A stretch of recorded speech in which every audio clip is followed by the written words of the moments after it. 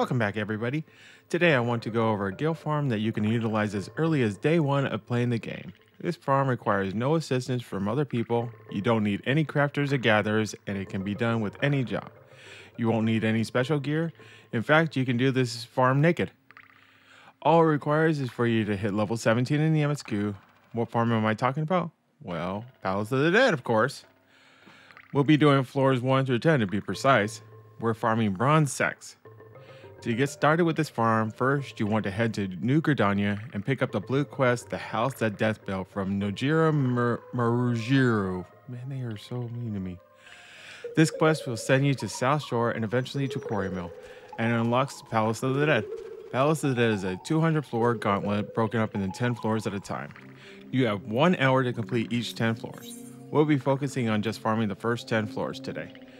To enter the palace, talk to the Wood Whaler Expeditionary Captain. Click on Enter the Palace and he'll show you 2 save files. Start a fresh save. Choose Enter with a fixed party. This allows you to solo the dungeon, whereas if you join with match party, it will join you with 3 other people. So now you've entered Palace of the Dead and you're level 1 of your chosen job. I chose Machinist because it's a ranged DPS and arguably easiest, but this farm works with any job. Gear doesn't matter inside the palace. Instead, you'll have a damage buff score and an armor buff score. Each can go up to level 99, and you save progress each time you enter the dungeon. You increase these buffs by opening silver chests. Every silver chest has a chance to raise a stat.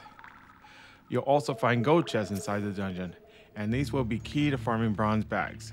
Gold chests will give you a random buff that you can use throughout your playthrough. You can carry up to 3 of each buff.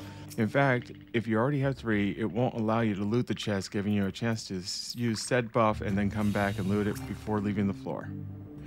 Each floor has an exit ring that will open up after you cleared a certain amount of mobs.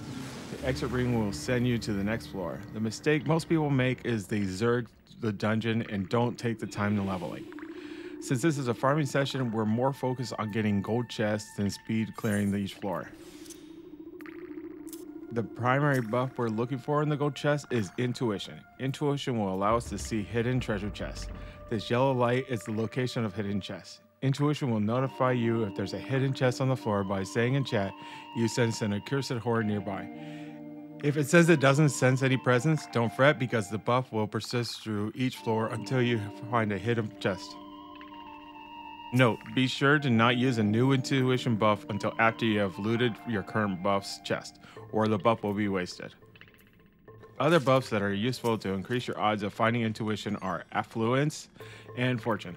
Affluence will increase the number of chests that spawn on the next floor, and fortune will give mobs a higher chance of dropping a chest when defeated. It takes me about 20 minutes to clear floors 1 through 10, and on average I get 2 bags per run. You can do this farm all the way up to floor 50. The reason I only do floors 1 through 10 is because it is much quicker to finish than the later floors. The mobs are much easier and the traps are much more forgiving. Speaking of traps, each floor has hidden traps spread throughout. They can make you do less damage, damage you, turn you into a frog, or various other annoying things. The traps tend to be positioned towards the center of the floor, so if you move around hugging the walls, you'll avoid most of the traps. Floors 1 through 9 are the normal rooms with mobs and treasure chests, but there's a boss on each 10th floor. Floor 10's boss is pretty simple. He has no real mechanics, just use his strength and steel buff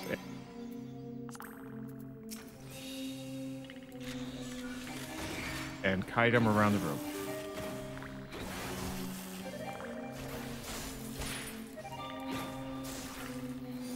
Stay out of the yellow, damage him, and without much work, you'll defeat him.